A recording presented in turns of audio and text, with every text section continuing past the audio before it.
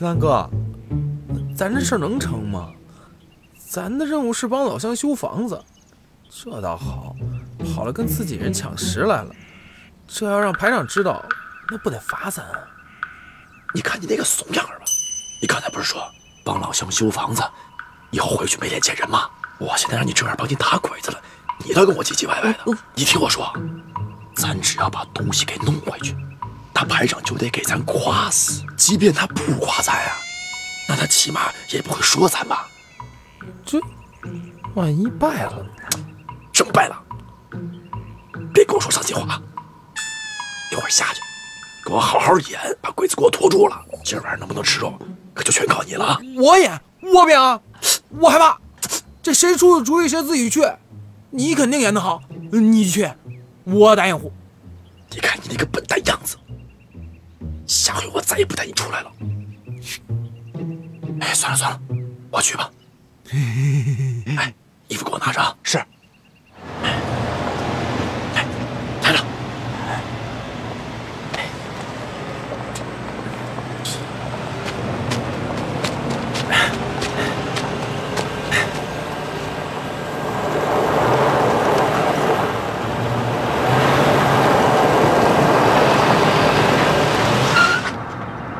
怎么坏了？这咋办呀？李姐，为什么走路？太君，我这车坏了，把车抬走，走不了了，轮子掉了。我来帮你。不用，不用，你先吃个瓜啊！我不吃，赶快走。冲啊！别动，再动跑死你！都是中国人，中国人不杀中国人的。你他娘的也算是中国人，你还知道自己姓啥不？敢给日本人开枪老舅！别！石三哥，你跟他废啥话？跑死你！是，你把他杀了，谁开车？啊，要车干啥？这么多东西，谁运呢？你会开车？哎，过来，拿着。是。看住了啊！是，让他给咱好好开车，敢耍什么花样啊？一枪给他拍死！不敢！走，看看去。啊！好。哎，有啥东西啊？班长，没有粮食，全是酒啊！咋连粮食都没有啊？这他娘的小鬼子，弄这么多酒干嘛呀？哎，酒吧，总比什么都没有强吧？来，上车！上车！排长，怎么这么长时间还没出现啊？是不是情报有误啊？别急，没准车上装的东西多，走得慢呢。报告，排长，车来了，准备战斗。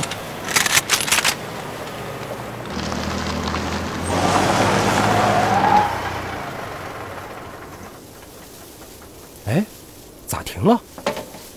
兄弟们，都出来吧！排长，是顺子。顺子，快出来啊！卡车已经到手了。走，弟兄们，过去看看。走，快！顺子，排长，咋回事？石三哥出的主意啊！三儿呢？哎，后面。三儿，哥来了。你下来，下来。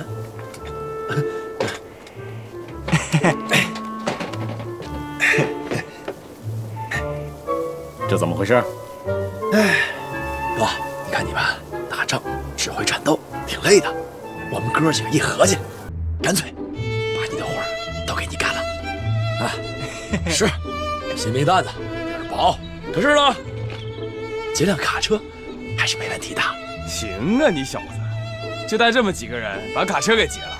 没啥，三国看多了，里面不是有一个蜗牛大步曹营吗？老子我给他发挥了一下，给他搞了一个西瓜大劫鬼子卡车。英雄，哎，小刚，哎，二旺，哟，把53给我绑了，押回去。啥？杀什么？执行命令。是。哎，哥，走！哎，小哥，哥，哎，哥，快点！完了！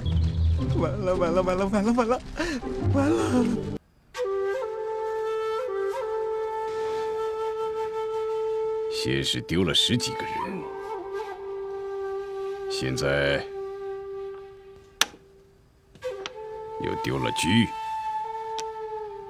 你这个旅长当得可真不错。大佐阁下，我已经派人去查了，估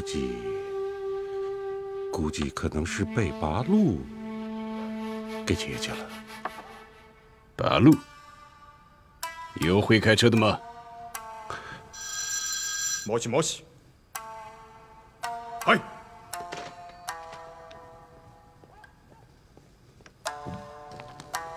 大佐阁下，丢失的皇协军已经找到了。讲。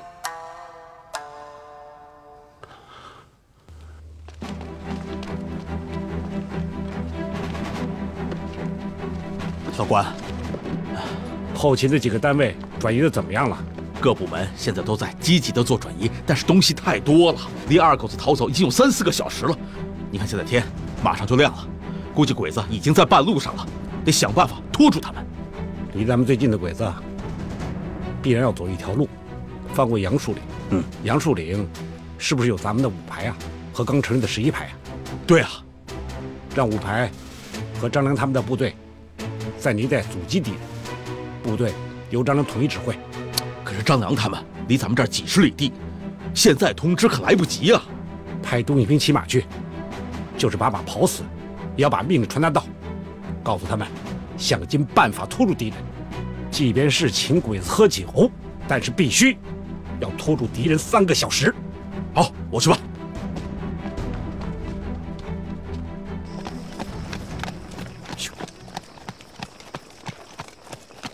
咻！大佐！报告大佐阁下，夏庄镇的中泽小队、铁楼村的山口小队和一个中队的皇协军已全部向集结地点前进，最快2个小时可以赶到。太慢了，命令他们1个小时之内必须赶到，给我咬住敌人。嗨！命令部队，急行军，嗨，叫！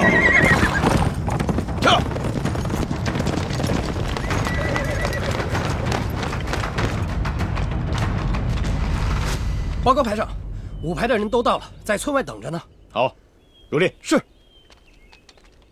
同志们，这次团长下的是死命令，命令我们排和5排共同掩护团部的撤退。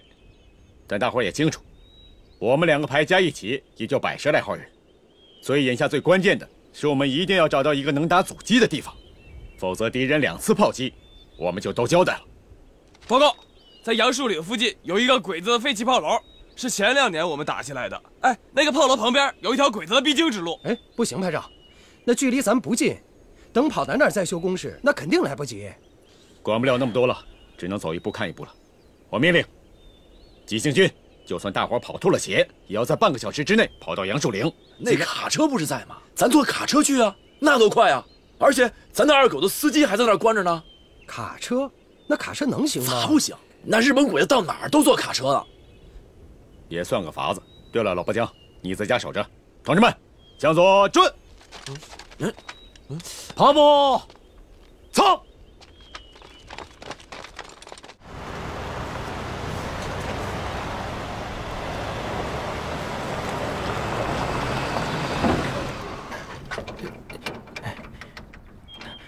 咋停了？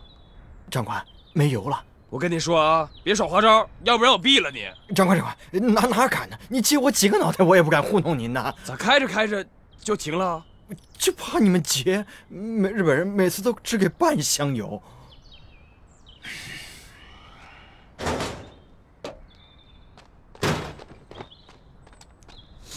怎么回事？没油了，不走了啊！弟兄们，反正这离炮楼也不远了，我们下车。咱们跑步前进，兄弟们，下来，来，快点，快点，来，兄弟们，来，来，哎，兄弟们，小心点儿，快来，小心点。这咋办啊？也不能给鬼子呀。小刚，啊，来，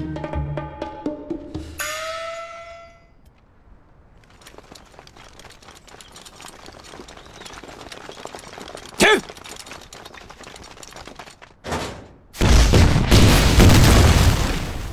嚯，这都是团长让我带过来的，全团就这么3挺能叫唤的机枪了，可全都是咱的了呀。团长这回可是下了血本了，咱这仗要是再打不好，咱们就别回去见团长了。张排长，你说说这仗怎么打？那我就不客气了，我已经计划好了。等一会儿你们5排带领2个班，守住这片林子。小刚，哎，你带1个班守住那边的林子。我跟二旺，咱们几个全都上炮楼去。是。那我呢？你跟顺子俩到医疗队帮着抬担架。啊？啥？那我不成担架队的了？少废话，执行命令。哎，放下吧，放下吧。还有什么问题吗？咱们后屁股啊，不能不放人。小鬼子专案派小股部队绕到咱们后面偷袭。我眼下最愁的就是这事儿，这前边还守不过来呢，这后面真没人守啊。你们不是还有1个班的战士吗？派他们去呀。他们不行，一点战斗经验都没有，就算上去也是给小鬼子当炮灰，绝对不行。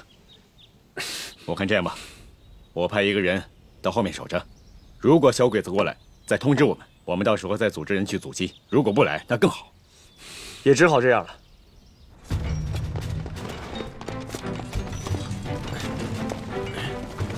你说俺咋也算一班长，咋老和你们在一起？信不过你们呗。俺咋那么倒霉呢？这前2天碰到俺们村的成傻子，哎，那话都说不利索。现在人家成机枪手了，前前后后干了好几仗。咱们是干啥呢？这是。二旺，排长，过来。小刚，你呀，赶快回阵地，告诉你那边的兄弟，鬼子他们啊，第1波攻势肯定是佯攻。等什么时候小鬼子攻打咱们炮楼，你们再打。记住了，专打他2侧包抽的鬼子。记住了，赶紧去吧。二旺啊，鬼子就要来了，咱兄弟一定要打起精神啊！是，同志们，警戒！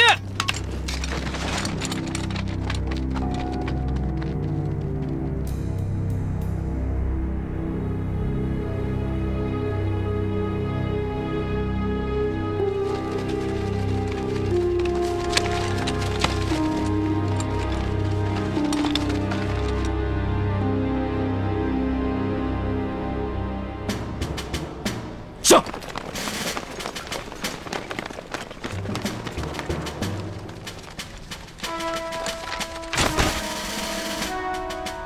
一会儿援军就来合围他们，不急着强攻，先侦察火力。嗨，前面的，你们的机枪先别着急用啊。为啥？小鬼子第1波肯定是佯攻，目的就是试探咱们的火力。他跟咱们来虚的，咱也别跟他来实的。真是个老兵油的，明白？先派1支小队试探一下他们的火力。嗨，大家准备。弟兄们，打！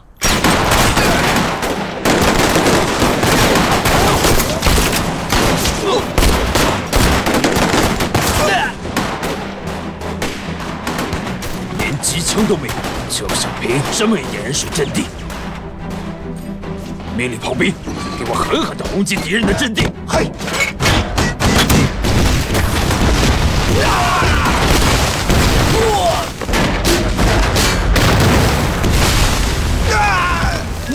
哎，怎么？兄弟，挺住啊！挺住！走！上！崔班长，把前面的小鬼子都给我撂倒了！瞧好吧！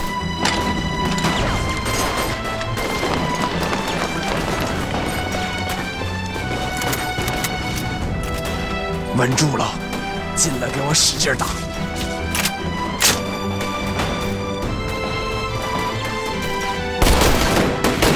打！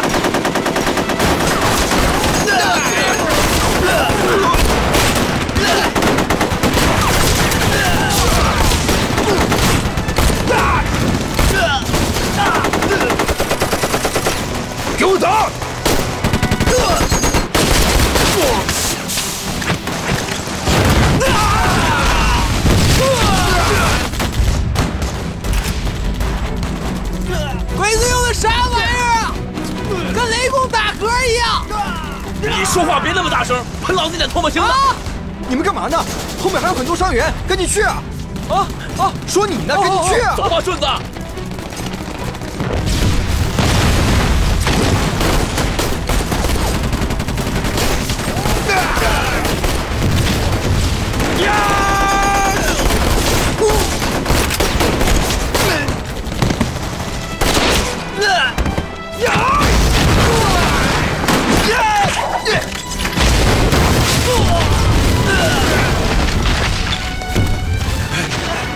这边！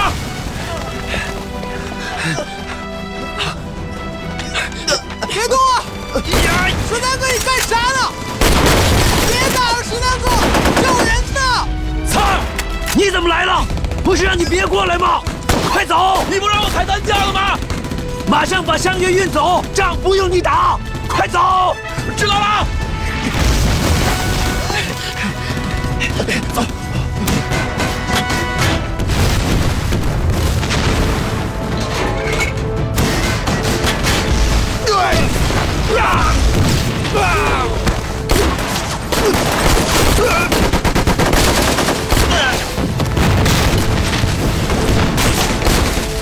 兄弟，兄弟，挺住！13、14，快来！来了，挺住！兄弟，怎么样？兄弟们，跟我往死里打！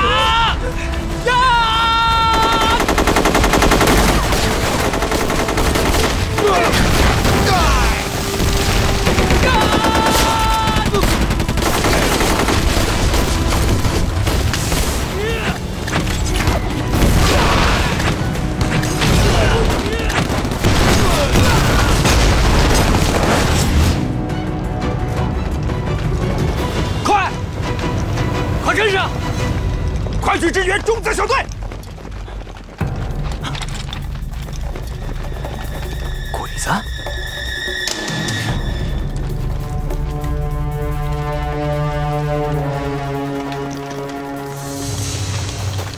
太君，那边有人！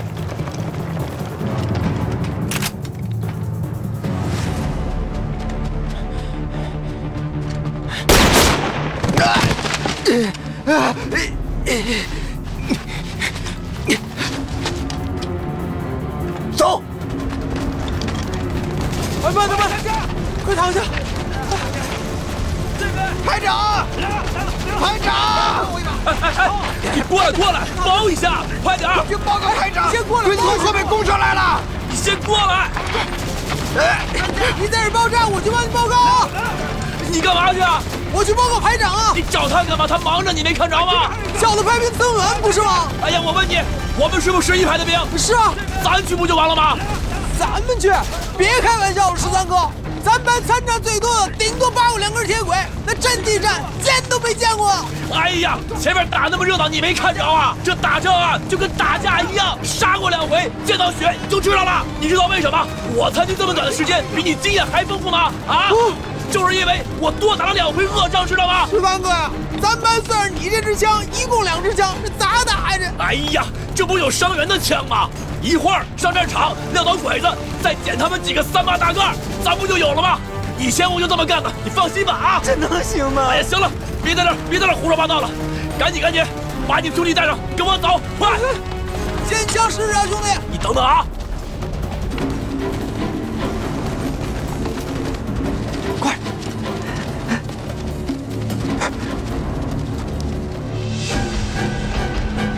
这边，快！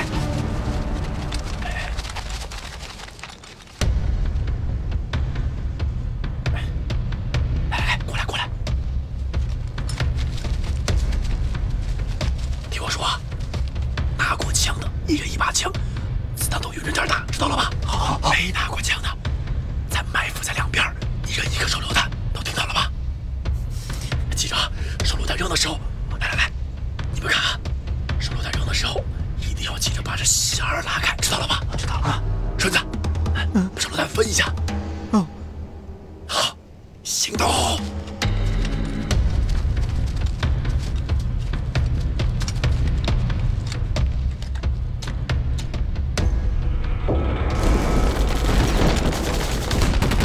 排长，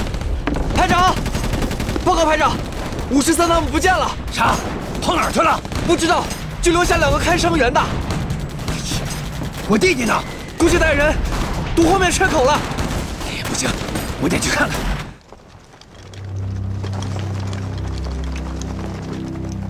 鬼子来了！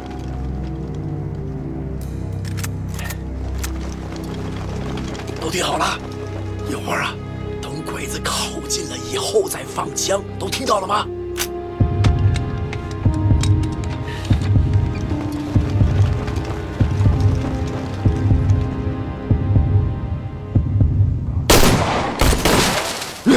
击飞！是，顺子，别乱打！顺子，别乱打！别慌，对准了再打！别乱打！哎呀，手榴弹要拉弦再扔！不能！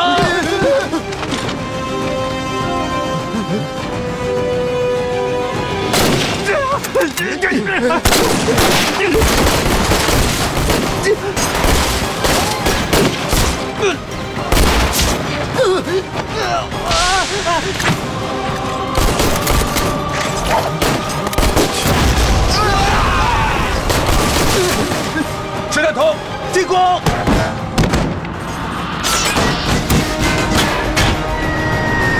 我倒！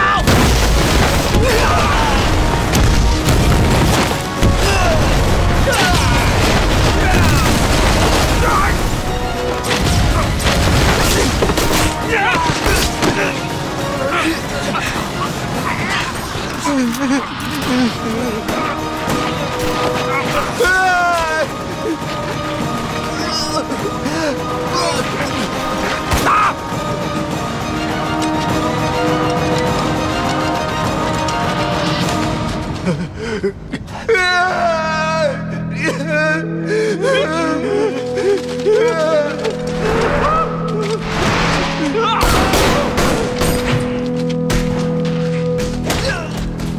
这是53第一次摆脱张良的保护，自己带兵上阵，但他万万没有想到战争的残酷完全出乎他的意料。由于自己的冒进，刚刚组建起来的4班战友在他眼前一个个倒下。